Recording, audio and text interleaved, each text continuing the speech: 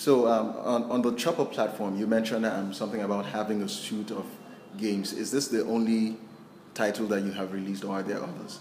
Currently, this is the only title because it's kind of like a pilot. We want to see the acceptance and get feedback from our target audience before we scale up and start generating more games.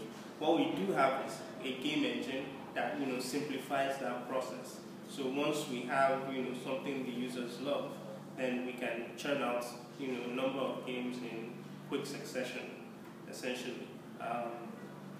So it's not just for one game. The platform is not just for one game. It's for a whole lot of games. And what we even see in the future is making that platform available to other developers, making our APIs available to other developers so that they can even develop games that integrate with this platform as well.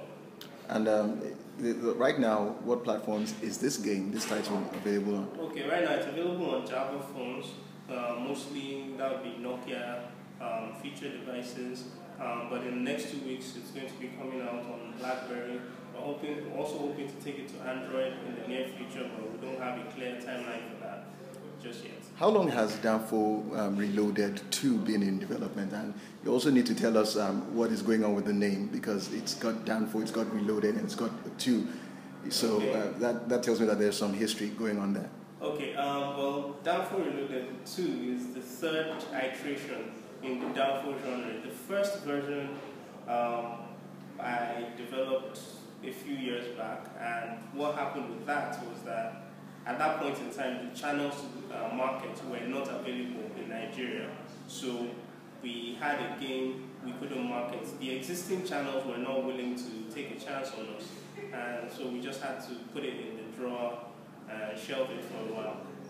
But what happened was that around 2010, 2011, the market had changed somewhat, and we were able to, there was GetJar, Nokia Store, all sorts of places, and then most importantly, mobile data had finally, taken root and established as a viable means of distributing content for our local market. And so we used one of those platforms, and the numbers started coming in. We saw a significant number of downloads, I think about 200,000. And then we got an opportunity to do a collaboration with one of our partners, Nokia West Africa, and we did Danfo Reloaded with them. And what we did around Danfo Reloaded was there was a competition where people could play the game and then upload their scores either via Twitter or Facebook. And there was an online scoreboard, and then every week the top 2 scores would get 100,000 naira each. And so we're very, very transparent. Everybody saw, you post your scores, you see change in real time, and we ran that for like 5 weeks. What we now realized was that there were certain conversations that was going on around our content, around the game, and we weren't capturing that information. People were tweeting about it. They were like, "Okay, the guy on top, how did you get that score? You must be a real Danfo driver." Or someone else goes. And you were giving actual money. Yeah. 100,000. Courtesy of sponsors. Courtesy of collaborators, and they were giving actual money. So it made it really, really interesting, and we began to understand that for our target audience, having social elements as part of gameplay, was very, very crucial. It's not just enough for me to play a game, have an enjoyable experience, and keep it all to myself. I want to share, maybe I want to brag about it, or maybe I want to, challenge someone. Okay, do you think you can beat this score? So why take that experience outside of the game? If there was a way to integrate it, wouldn't it make it much more compelling? And that's exactly what we've done. Okay, I'm going to ask you one last question. Considering that this is not exactly your debut into gaming, but you aren't nearly as popular as the other platforms in Nigeria and Africa that have received all kinds of press. People like platforms like Kuluya, Malio, and how would you say you are different or even competitive compared to all these other platforms? And also the fact that you're not doing any stuff for desktop. It's just looks like it's strictly mobile.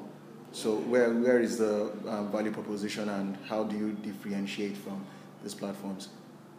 Well, I think one of the things is that we've been in hiding for quite a while because we didn't quite feel we were ready for the market at certain points in time, and so we decided to take our time to develop a quality product for the African market. And when you look at this market, you realize that it's a feature-first market.